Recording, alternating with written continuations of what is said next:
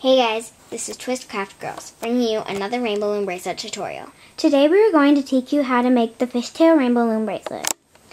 This is what it looks like when it's finished. The things you'll need to make this bracelet are your loom, a hook, one C-clip, and 2 piles of rubber bands. You can use as many colors as you want, but today I will only be using 2. Before you start, you want to make sure that your loom is flipped and the pegs are C-shaped. For this bracelet, we are only going to be using these 2 pegs. When you're ready to start, you're going to take your first rubber band and you're going to make a figure 8. You're going to put them on the 2 pegs that are on the bottom.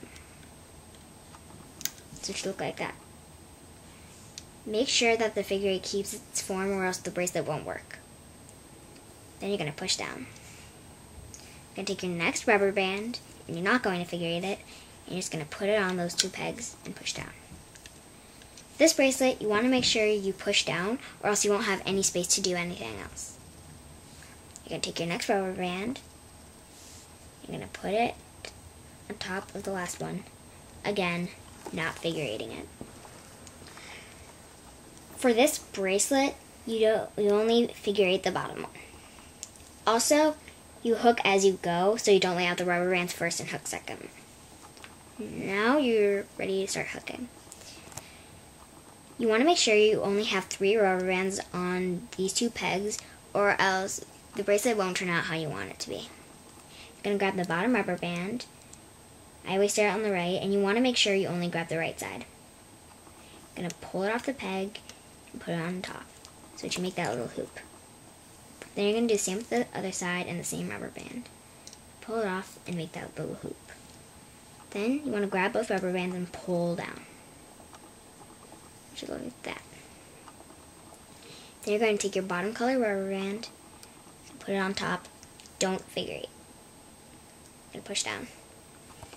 You're going to do the same thing as you did hooking the first rubber band. Grab the right side, pull it off, and make that little hoop.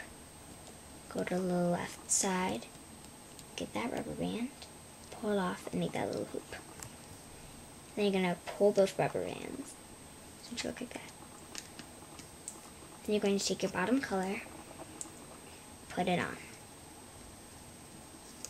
2 pegs, and push down. You're going to grab the right part of the bottom rubber band and you're going to pull it off and make that little hoop.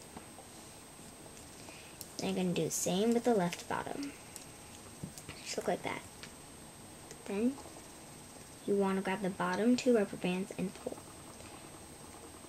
You want to make sure you only have the bottom 2 rubber bands because it won't really work if you pull the other rubber bands. It should look like that. Then you want to take your bottom color again, put it on top like that, and push down. You're going to take your hook. You're going to grab the bottom right, make that little hoop, and then do the same thing on the other side. Grab the bottom 2 and pull. I'll show you just a few more times.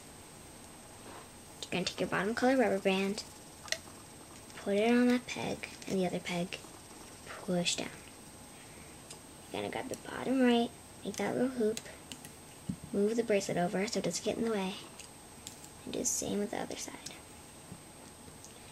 Grab the 2 bottom and pull. Bottom color rubber band, put it on the 2 pegs, push down, hook the bottom right, make that hoop, do the same with the left. I'll show you one more time. Take your bottom color, put it on the 2 pegs, and push down. You're going to hook the bottom right, and move the bracelet over, making that hoop.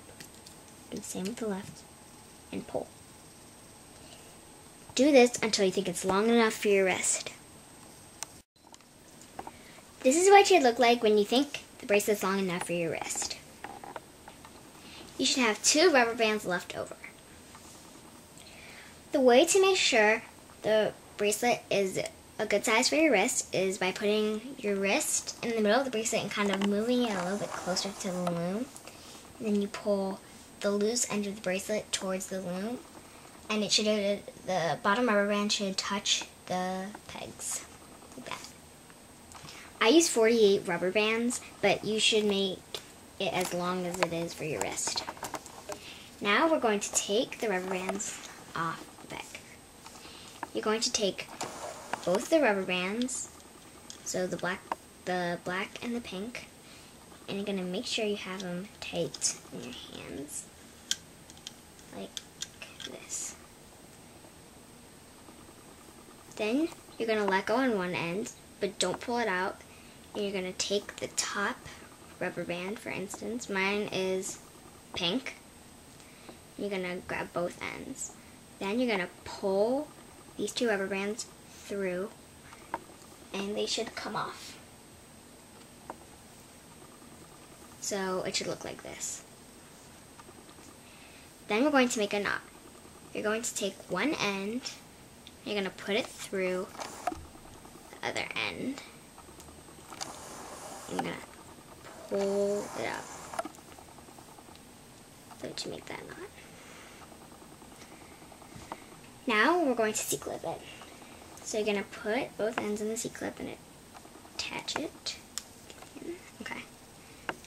On the other end.